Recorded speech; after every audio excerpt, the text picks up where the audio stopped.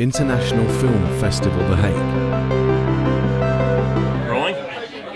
My name is Brian Henderson. I'm very excited to be here at The Hague with our film Note of Defiance. Came all the way from Los Angeles, and looking forward to sharing this beautiful documentary story of performance artists in the eastern Ukrainian city of Kharkiv, just 40 kilometers from the Russian border.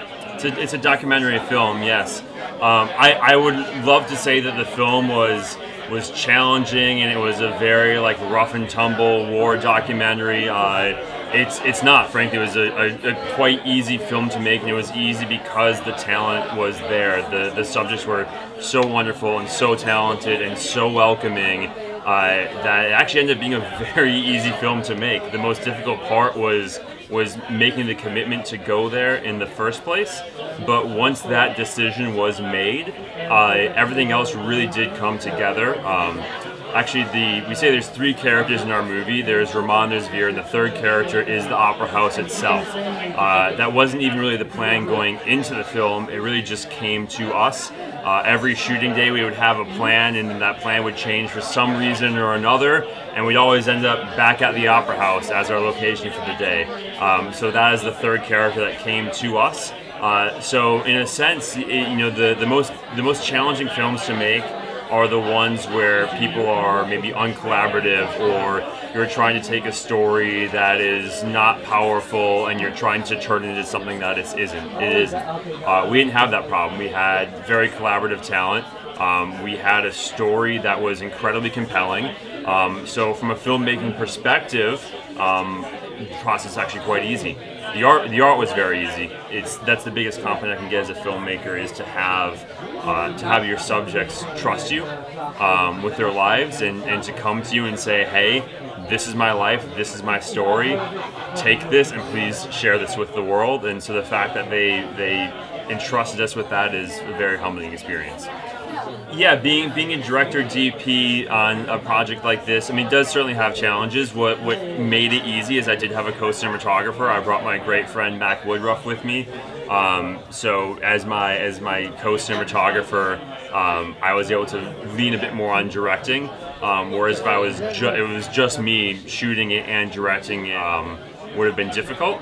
It's easier on documentary, I think, than it is on like a narrative, especially, or commercial.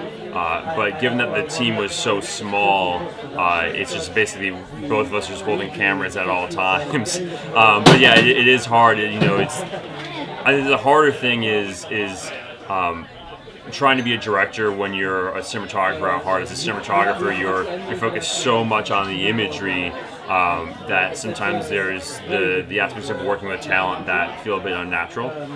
So making sure I was spending time as a director to pull out story as well as the imagery. But the way I work as a cinematographer also, I think, complements that. Is I try as a cinematographer to tell stories through images. That's the job. It's not about making a pretty image. It's about conveying a story through imagery. So in a sense, it's a director photographer. It's a directorial job. So I think if you find the right balance, these two roles aren't in conflict. They actually complement each other. Well, I hope the independent film industry can continue to grow.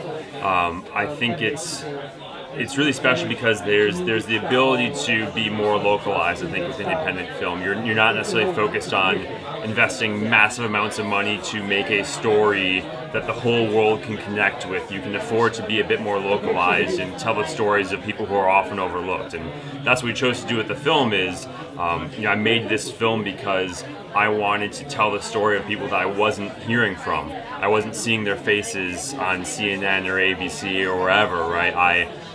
So I was able to go and bring this story to light because I wasn't seeing them anywhere else. I think that's what independent film is all about, is the ability to tell stories of overlooked peoples. Whether it's a narrative or a documentary format, I think that will only continue to grow, and we will continue to hear more and more from voices that are often not represented in studio filmmaking. We're really excited to be here. The Hague is a wonderful place. It was important for our film to be here. It's the international city of peace and justice. We think those films really resonate in our film. and we would really love to see people here from around the city, from around the Netherlands. It's a really special festival. I spent the evening talking to a lot of the filmmakers here. It's a very impressive group of people.